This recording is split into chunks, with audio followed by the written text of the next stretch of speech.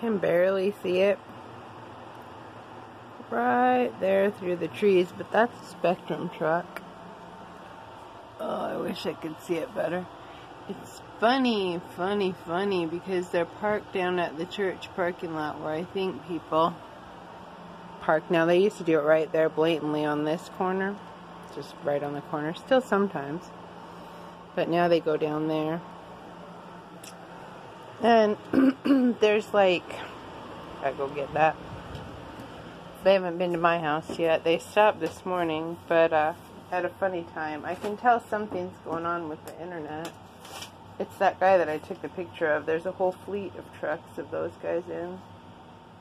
It's Wellington Energy, so from Pennsylvania. And I don't know, that would maybe make it outside the realm of these guys' control. Ouch, because I think Pennsylvania might be the other side of the power wars. But so Wellington's here the last 2 or 3 days doing smart meters, and honestly in my neighborhood, who would I see them go and put smart meters into and spend a lot of time with? The gang people that like to look like the victims of gang people, but they're really the owners of the gang people. So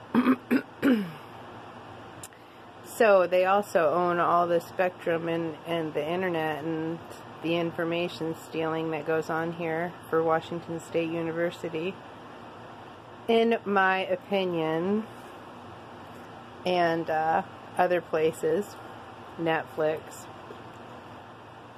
the various Netflix shows. And so yeah, so whatever's going on with the Avista contractor Wellington is somehow affecting these people's wireless access network devices.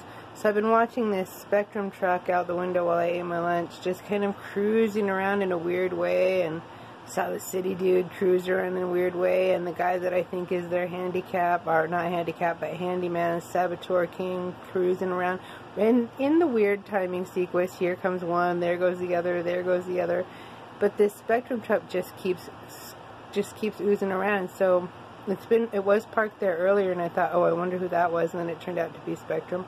Then they oozed off, and then they came back and parked there again. And there was the black car that has ton-ass of stickers all over its trunk, came by here, normal speed, but right there, when I looked, I'm like, when is it going to go past? It totally had, like, slowed down and was practically parked in that part of the street.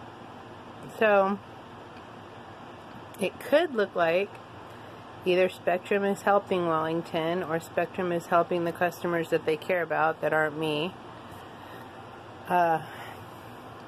keep their regular internet on, or keep their spying devices on, or I don't know what's going on. But it's interesting. It's pretty interesting and funny to watch the two different truck fleets just kind of cruising around town, and then to watch the local gang kind of cruising around town too. It's like watching 3 different little mini armies moving around, doing who knows what, something. Anyway, that's all. Oh, what day is today? June 12th, 2019. It's like 1:43 p.m. Now I have to go type.